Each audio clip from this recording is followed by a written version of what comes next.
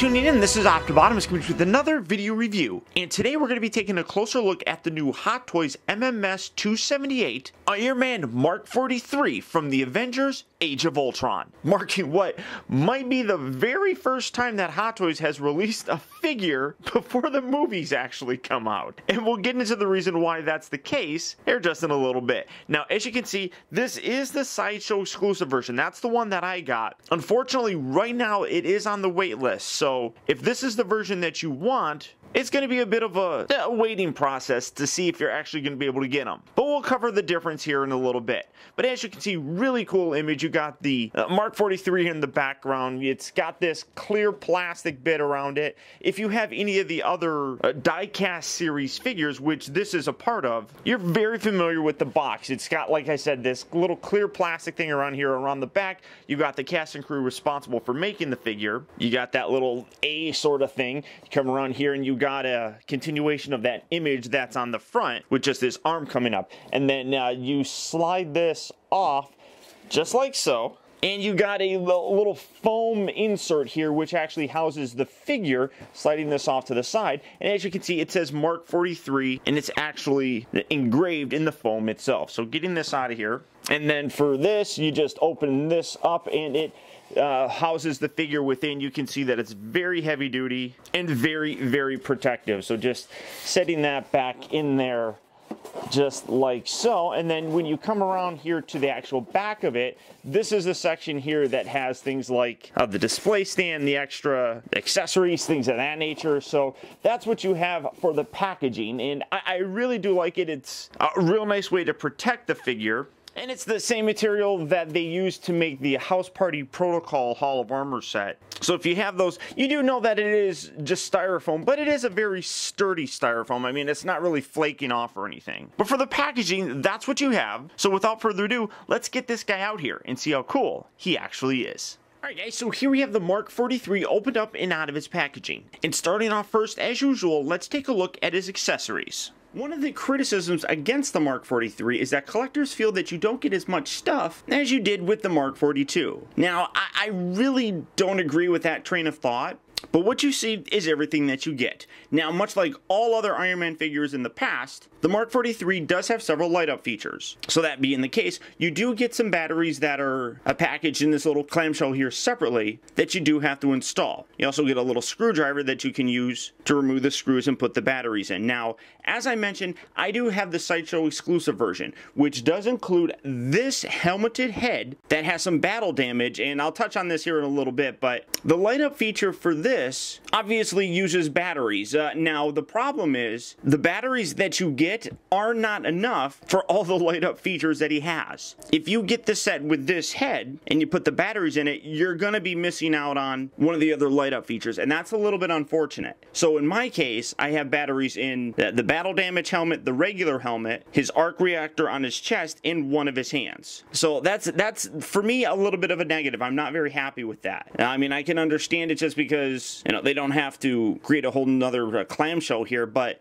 it is disappointing that you don't get batteries for all the pieces that you really need. Now, in addition to the two fists that you currently have, or that I currently have on the figure, he also does come with two repulsor hands. As you can see, he's got that angled wrist bit right there. You got the clear repulsor right there. You also do get a both right and left wrist guard that is angled up so that you can see facilitates that actual blasting kind of look a little bit more. So you do have a both right and left hand for that, and then you also do have a right and left articulated hand, also with the clear repulsor right there. So when you do light it up, you can see them very nicely on both of these hands. Obviously, those ones don't have it. It's just a painted section on the palm of the actual fist, but I mean, it's in a fist, so you don't necessarily need the light up repulsor thing.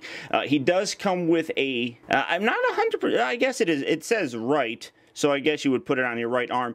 Much like the Mark 42, you do have the display option of having his forearm opened up with a little missile right there. It does attach this via magnets. So if you do have the Mark 42, you're very familiar with that as well. So you do have that piece. You do get, like I mentioned, two regular heads as part of just the standard release. This one here has the same portrait that we got on the Mark 42, but no blood work or anything on the actual face. So it's the same sculpt, just not all that blood paint that the Mark 42 version came with. And it is basically the same. I mean, even the helmet is exactly the same. We'll touch on some of those other differences on the actual suit here in a little bit, but obviously that doesn't light up. You got the magnets, well, you got the magnets right here, and then you got 2 little metal strips that allow you to display, well, if my camera will stay focused on his head, it'll allow you to display Tony with his face shield up like so. And it's really great detail. I love all that detail on there. I mean, that's really very neat. I love how they put that in there. Now, staying with the pieces that are included with this set, you also do get this really cool new display base. As you can see, getting this out of the way, you got the Avengers Age of Ultron Mark 43 nameplate with a real nice silver brushed kind of plate. I do have the little plastic protector on there. I always leave those on there just to kind of keep that safe. But that's really neat. You have this very heavy duty metal rod that helps to support the actual die cast figure, which is really cool. But the best part about it is this. This is the Mark I version of Ultron. Much more damage than what we saw in the actual trailer, but this guy is really super cool looking. I'm really very impressed with how this turned out.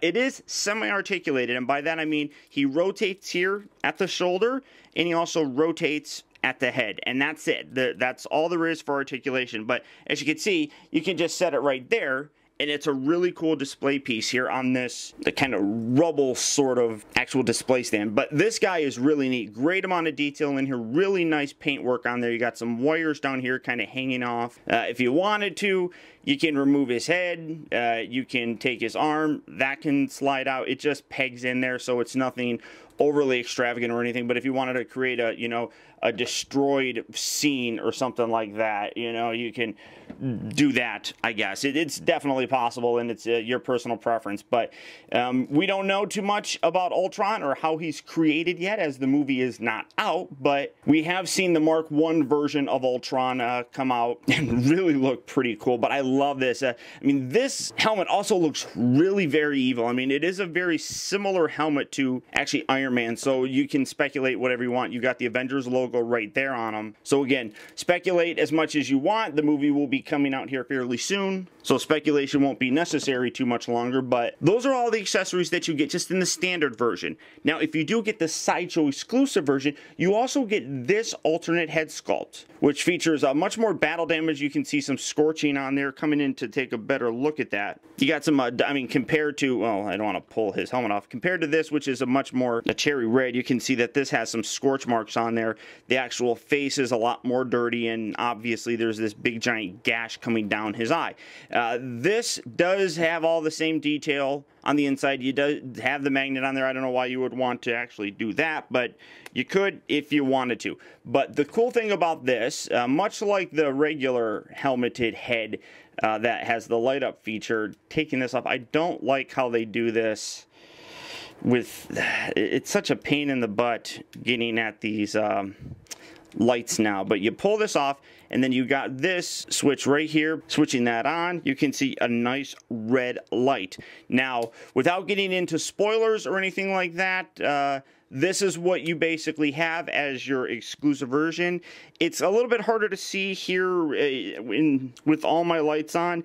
From the front there, it doesn't really come through all that well. I mean, you can kind of see it just bleeding through there, but you can see that the light is just one LED right there at the center. So that kind of throws things off. But in hand, I will tell you that when you don't have all the lights like my little studio here, that does bleed through very nicely. I don't know if I can even, it's so hard to actually see that. If you follow me on Instagram, I posted a picture of an up-close look at this helmet, and you can see that the red light does come through fairly nicely without all this extra light. So head on over to my Instagram. The link will be down in the description. You can see that picture. But just taking this off, like I said, you do get all the batteries necessary to power everything. You just can't do it all at the same time. And if you don't get this helmeted head as part of the exclusive, and then just putting that back in there, all the batteries can be used on the regular figure in their normal configuration. But I like having this, and honestly, when I'm displaying my Iron Man, I don't have any of the lights on anyhow, so I really don't need the batteries in this guy. But for his accessories, that's everything. Now, coming to the Mark 43 himself, there really isn't a heck of a lot that's different between this and the previous released the Mark 42. So, setting him kind of off to the side and bringing in the Mark 42, this is why that they were able to release a figure before the movie actually came out. For all intents and purposes, the Mark 43 is just a repaint of the Mark 42. And obviously, the 43 version lacks some of the battle damage parts. Now, some people have complained this is a $30 more figure than the Mark 42. And one of the complaints is that they don't feel that that price is justified. Honestly, I really disagree. The only real difference between the figures is the Mark 42 comes with several battle damage parts. You got the battle damage here on his gauntlets, on his upper part of the shoulder, the damaged chest piece, and you got the damaged shoulder bits. And that's really about it. You take away all those, and what you're left with is basically the Mark 43. But the Mark 43 comes with this really cool display stand and this semi-articulated Ultron. So for me, I can see the price increase, and it really doesn't bother me all that much. And on top of that, they did do some improvements to the Mark 43 that I really do feel kind of finish the product. But the biggest difference visually that you're seeing is the color. Really all you have is a reversal of the colors. On the Mark 42 here, you can see that the gold has basically been swapped and turned red here on the Mark 43. Now, that's not true in all the aspects. I mean, there are some extra differences, but for the most part, that's what you're basically seeing. Like, for example, the chest, where this is gold, this has been made red. The abdominal section here right down the center, this is gold, this is red. The outlining sections, where this is red, this is gold, and then on the far outside, you can see those are gold, and those are red. Like I said, basically that's, I mean, all you're really getting in terms of the differences. You come around here to the back, and you can see it basically carries through as well. Now, you cannot use a lot of the battle damage parts that you had with the Mark 42 on the Mark 43. Well, you can pull his head off, quite the same, and getting him to kind of stand. It's hard to make him stand on a curved surface. These pieces right here on his shoulder, while you could replace those on the Mark 42 version, you got the battle damage ones right up there, at least right here. These are permanently attached now. Same with these shoulder pieces. Whereas these can just detach just like so because they're little tabs that just sit in there. These are now permanently attached, so you can't remove them. The chest piece does still come off, but honestly, it's kind of a pain in the butt to get it off, just pulling it off just like so. Come on. Kind of keeping it pulled. There we go. You can see that the battle damage chest piece, I mean, it's mostly gold on there, so that really wouldn't look very good on here anyhow. But they did change the way that the arc reactor looks a little bit, so setting him here and zooming in, I don't know how well that's going to come across, but you can see that where this has a little bit more of a metallic silver paint in there, this is all like a clear translucent plastic look. You can see it primarily in the triangle section here, whereas that has that nice silver paint.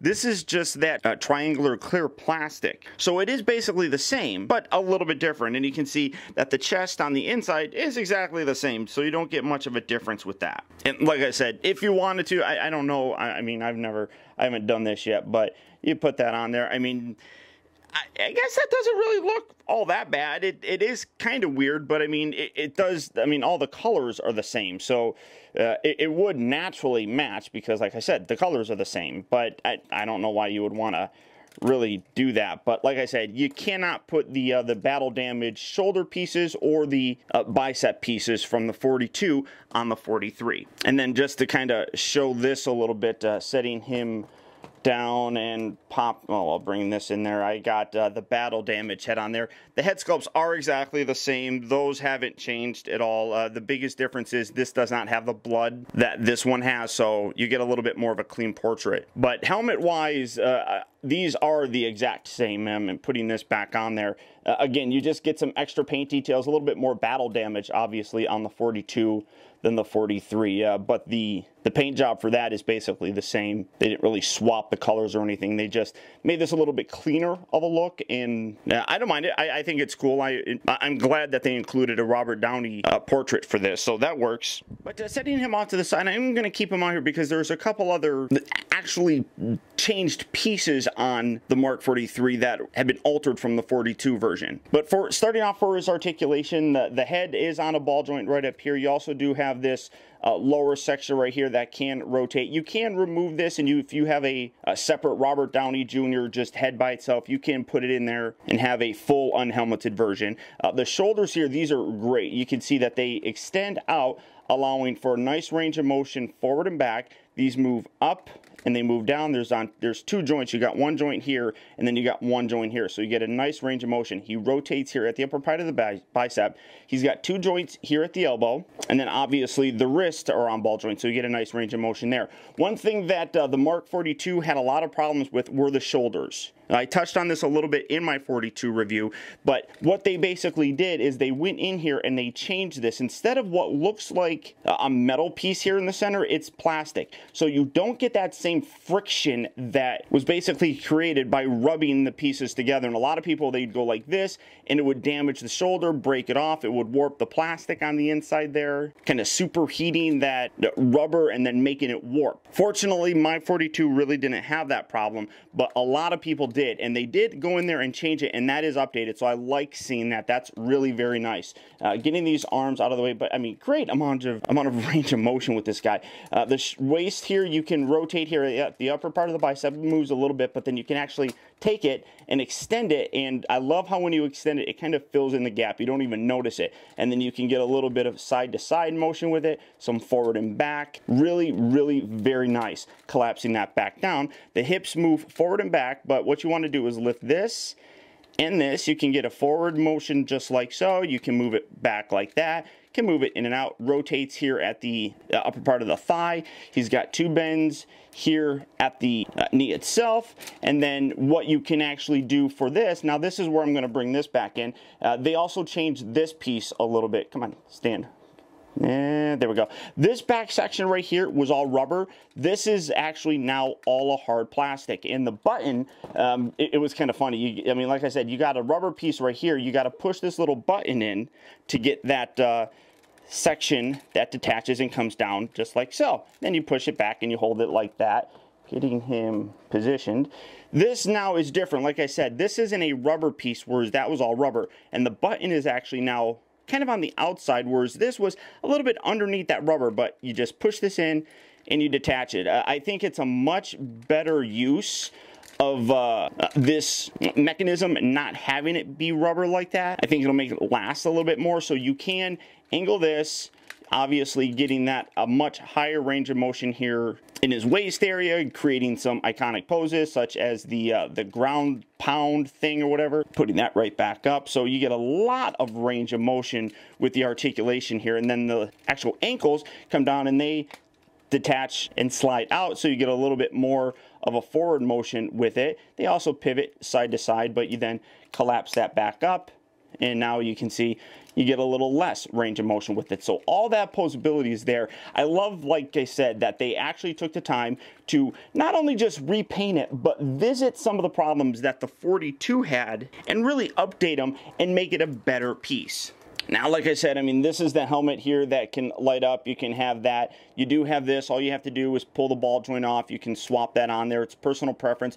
Both of these helmets are pretty clean. There's really no battle damage on there. There's a few scuffs, but nothing really out of the ordinary. I mean, you just got some regular weathering on the rest of the figure, and that's kind of what is also on the helmet itself. If you do get the Sideshow exclusive version, you do get the much more battle damage one with the cracked faceplate right there, and then obviously you have the red eyes. Again, I'm not going to spoil what those red eyes mean, but you just pop that back on there and you can have that. So if you do that, or if you do get that, you do get 3 head sculpts, which I think is really cool. You can take this piece right here if you wanted to. I shouldn't say that you can't use the battle damage pieces from the Mark 42, because you kind of can. These arm pieces are basically the same color on both the Mark 42 and Mark 43. So if you wanted to take those battle damage pieces from the 42 to put on here, at least in terms of the forearm pieces, you could. So you can see that just detaches like that. They're on magnets, and then you just put that on there, collapse that around.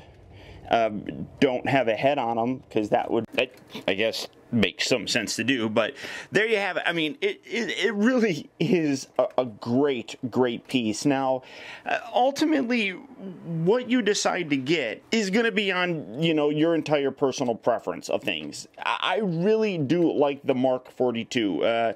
Honestly, because it is a different looking suit, I really do have a thing for the suits that look different. It's just one of those quirks about me. If you're a classic kind of Iron Man fan, I really think that this one is going to appeal to you. I know a lot of people were really like, you know, I like the Mark 42, but I'm not going to get it. I'll wait for them to do a repaint of it in the, you know, regular Iron Man colors. And those people that decided to wait, here you go. But bottom line is I really absolutely love this. The actual armor itself, I've always been a big fan of. I really like how, for example, the Mark 42 just by itself looked. The coloring also never really bothered me. As I said, I like collecting those kind of off-the-wall color suits. I mean, things like the Peacemaker, the Starboost, Silver Centurion, Python, all really very much appeal to me. So that kind of different look for Iron Man really was cool, and I liked having that 42. But the 43 really does take it a step above. I mean, there's no mistaking just that iconic look for Iron Man, and this really does have it. Now, as I touched on, the price is something that some collectors have complained about. It is $30 more than that Mark 42, but I feel that you are getting more with this. I mean, granted, you don't get the battle-damaged shoulder pieces, the bicep pieces, chest section, or the battle-damaged forearm pieces, but with this stand and this semi-articulated Ultron figure, I really do think that that price increase is warranted. In addition to that, I like the changes that they actually made to various parts of the actual design. Fixing the shoulders was something that they did with the subsequent releases of the Mark 42, so I'm happy to see that that carried through and was implemented in the Mark 43. And then replacing the rubber piece on his butt section makes it a little bit easier to push that button, and you're not constantly rubbing on that rubber, you know, potentially, you know, putting any kind of stress or stretching that rubber or anything like that might damage it over time. I think the plastic is just a much better design choice. One thing that I'm also noticing is that the joints on mine feel a little bit tighter. The thighs right here don't rotate as easily as they did on the previous Mark 42. So at least on my piece, it feels like some of those QC issues were improved upon, and I really do appreciate that. But overall, this guy is great, and I cannot wait to see it live in action. So all that being said, if you'd like to add this guy to your collection, all you have to do is click on the link down in the video description. You'll go to Sideshow Collectibles where you can pick this guy up and add him to your collection today. But beyond that, guys, that's about it. So once again, I want to thank you for tuning in. This has been Optibotimus. Don't forget that you can keep in touch with me by liking my Facebook page at facebook.com/TeamBotimus. And by following me over on Twitter at twitter.com/Optibotimus. Also, I'd encourage you to check out my website at OptibotimusReviews.com, where you can see all my videos from the previous week, see what I have coming up for future release, and also get your very own Optibotimus t-shirt. And finally, I'd also really appreciate it, guys, that if you like this review, don't forget to please like, comment, and subscribe. And until next time, I'll talk to you later.